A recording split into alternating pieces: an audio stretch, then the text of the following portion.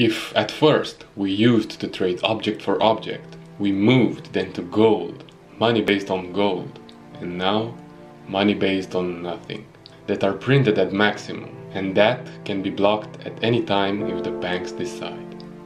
The obvious speaks for itself, but probably this concern is neglected by the people, not realizing the gravity of the situation, at least not yet.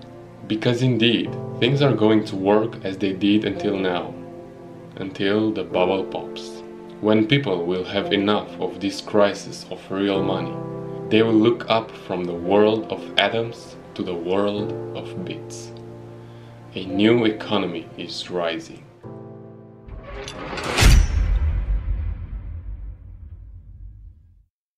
If you are someone like me, concerned about how the future of money will look during our lifetime, and wanting to understand if cryptocurrencies truly are a better, much safer and a more stable alternative to the physical fiat money that we have globally accepted from generation to generation as our main source of transaction, then this video is for you, because we'll cover key aspects about the balance between fiat money and cryptocurrencies. This will be a comparison based on what is actually happening in the world right now. So, if you already got comfortable with my little guy right here, we shall begin. Just like the past 20 years were marked by the evolution of internet, the next 10-15 years will remark through the evolution of blockchains. Let's take the following example. When you put $100 in a wallet, in 1 year you won't have the same $100. You lose the buying value of those $100. At the end of the year, you won't be able to buy the same thing with those dollars that you could have at the beginning of the year. This is the solve crypto brings in the economy, preserving the value of money. Money loses its value because of the inflation, which means more and more money is printed. Never in the history of the world has so much money been printed. The average of printed US dollars since 1980 was around 400 billion. Last year, $4.7 trillion. But the world still needs US dollars. In a race to zero, the US dollar is still the best option. And it could take over 5-10 years before the transition happens, before the fall of fiat becomes obvious. Stacking cash is becoming more and more dangerous. Putting your money in a bank is bad and pointless. Inflation eats your money without you realizing. Hard work money are becoming worthless money. Let's take an example, $100,000.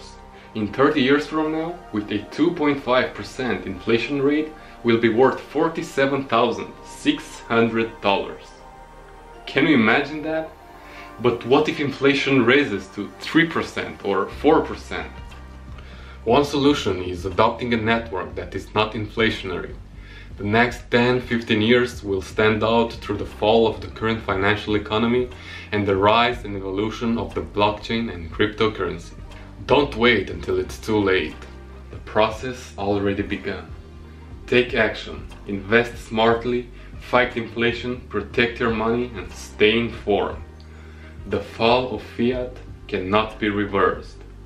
What we can do is embrace the change and adapt. Look for the possibilities that are opened with it. We are at the start of a new financial system.